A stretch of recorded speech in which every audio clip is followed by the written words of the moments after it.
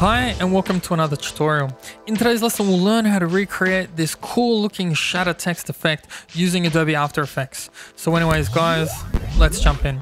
So the first thing that we're going to need here is a new composition. So I'm just going to go and run with a 1920 by 1080 pixel document, 30 FPS at a duration of about 10 to 15 seconds. Just press OK. Once we have that, the next thing that we need to do is we need to create a new text layer, and I'm just going to call this Shatter.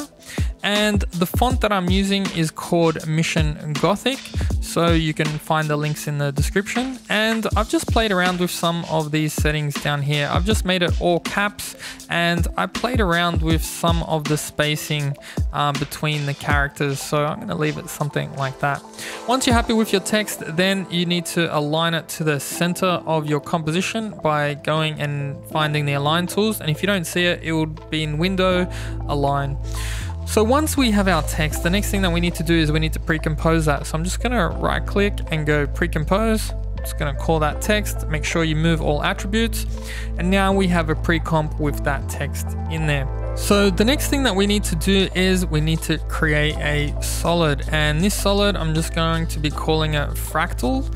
And don't worry about the color, because what we are going to do is we are going to be searching for the effect called Fractal Noise. So inside of this effect, what we need to do is I'm just going to change the noise type to block. Now feel free to experiment with this, because what you do in here really affects the shatter of the text. And once I've got that, then the next thing that I need to do is I need to add another new effect, which is called Colorama. And Colorama gives you this real crazy kind of blue, green, kind of output. So what we're going to do is we're going to go down to the output cycles, and we're just going to move these colors a little bit closer towards the edge. Something like that. Maybe I'll even put red on this side, and I'm just going to click and add a black in there.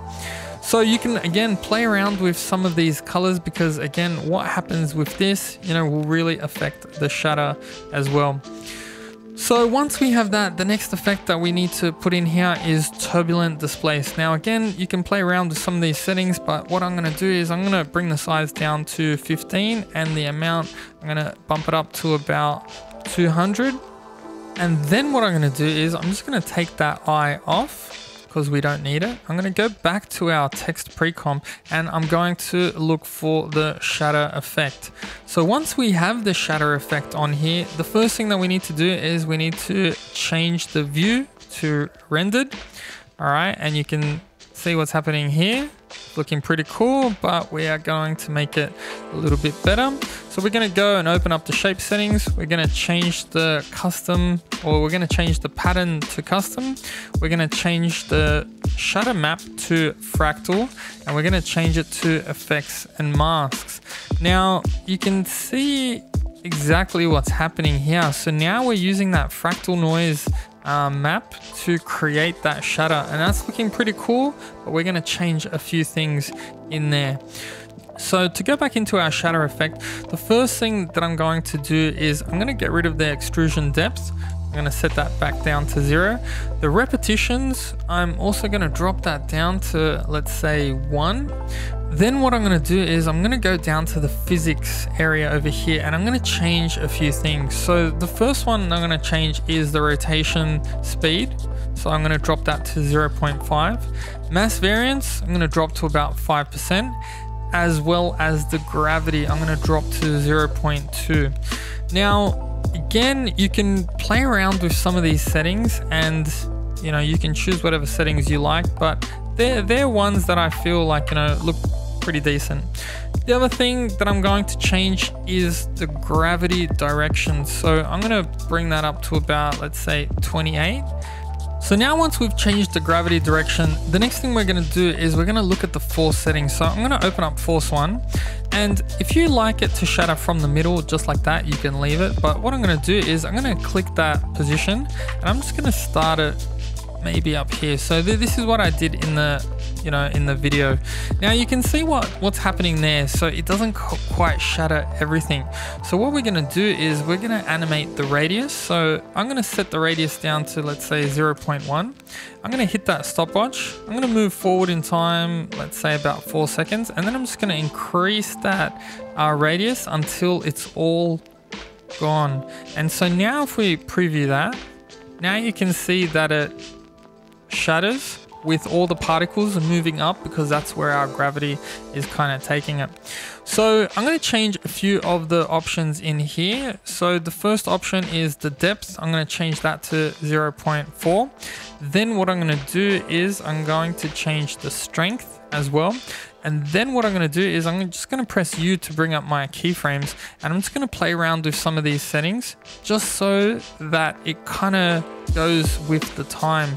So maybe if I bring it down to about 3 seconds, now you can see it shatters and it keeps on shattering. So maybe we'll even have to drop it to about 2 seconds.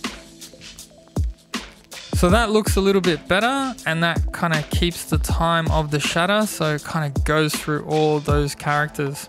So that's looking pretty cool. Now all we need to do is just dress it up. So the final thing that we can do here is we can highlight both those layers, and then if we go to layer pre-compose, and we'll just call this final. All right, so the first thing that we're going to do is we're just going to add a new solid and call it BG for the background. Then what I'm going to do is I'm going to search for an effect called a gradient ramp. Now, once I have that, then what I'm going to do is I'm going to go to color hunt, and I'm going to be picking this color theme. So I'm going to pick that color, and I'm just going to replace the white over here, and I'm going to change it to a radial ramp. And then what I'm going to do is I'm just going to start the ramp in the middle, and then I'm going to put the end of the ramp over here, just so we kind of have a vignette effect. And so now we've got, you know, a bit of purple in the middle, and it goes to kind of black on the sides, which looks pretty cool. The next thing that we're going to do is we're just going to add an effect on here called pixel motion blur. And so this will now help with that motion blur of the shatter. So I think that looks pretty cool, but we're just going to change the vector detail. Maybe I'll bump it up to about 60. So now we have that effect in there, and if you want more motion blur, you can always check that box as well. So that looks pretty cool. The only other things that I did on this, I added a adjustment layer, and inside the adjustment layer I just added some curves. So I quickly added a slight S-bend, which will look something like that. I also added another adjustment layer, and I added some noise on here. So I bumped the noise up to, let's say, about 10%.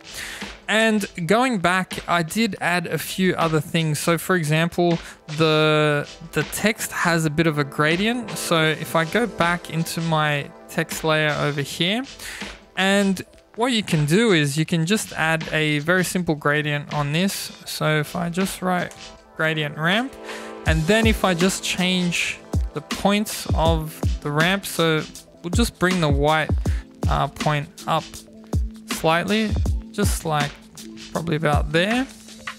And so now if you go back to your final composition, now it has a little bit of a gradient. And once you've done that, that's pretty much it. If you want to add any other effects, you know, go for it. But that's how you do a simple shatter effect using Fractal Noise and the Shatter plugin. So anyways, guys, I hope you learned something. Thanks for watching, and I'll see you guys in the next video.